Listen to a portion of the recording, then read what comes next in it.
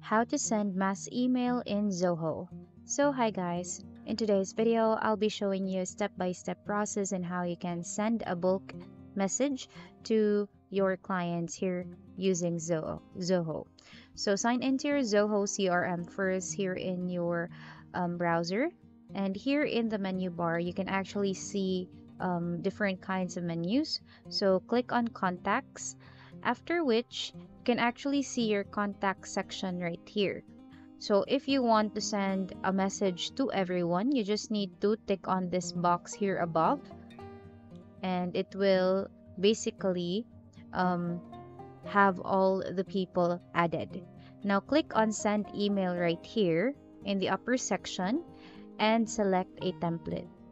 So here you can actually see that we don't have templates in our folder yet, so let's create one by clicking on the create template button, and basically we will be routed to a separate page afterwards.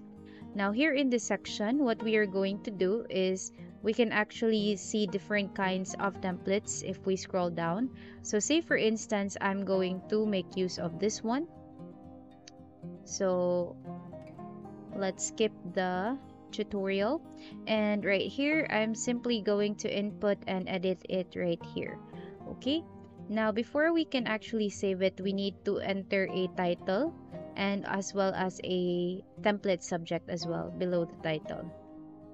Okay, so I just place birthday for both the title and the template.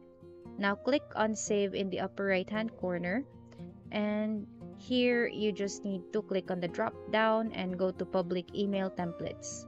Now let's hit on save. After that, basically if you refresh the changes, you can see your template that you have created a while ago. Click on it, and after that you just need to go to the send option. So right here you can actually schedule it immediately or schedule it later. So you just need to input the time and date.